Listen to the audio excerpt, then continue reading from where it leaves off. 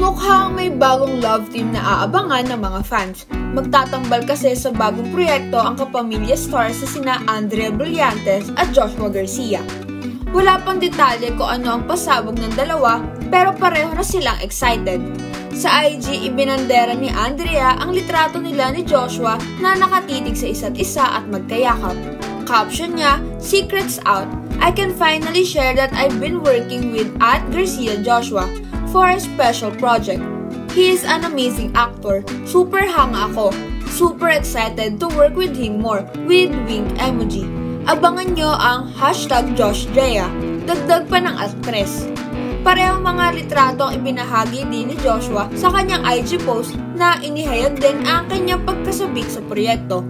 Saad niya sa IG post, "New project coming up. I know you've all been waiting for this. Kaya ito na. I'm super excited to announce my new collab partner, the one and only @Blight.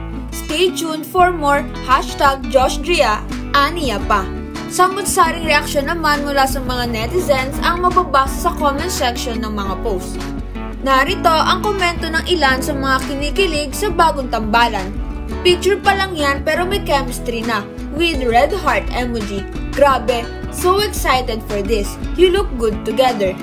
Magaling sila sa aktingan, madami lang bitter kaya go lang kayo sa new project.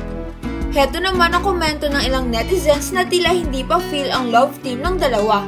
"Di bagay, parang magkuya lang," with sad face emoji.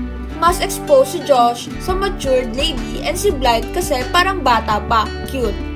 Parang di bagay, Joshua deserves a more matured Rose and more matured leading lady. Sa kasalukuyan, nasa Europa si Joshua kasama aktresa si Gabby Garcia para sa upcoming series na Unbreak My Heart. May upcoming series din si Andrea na pinamagatang Drag You and Me.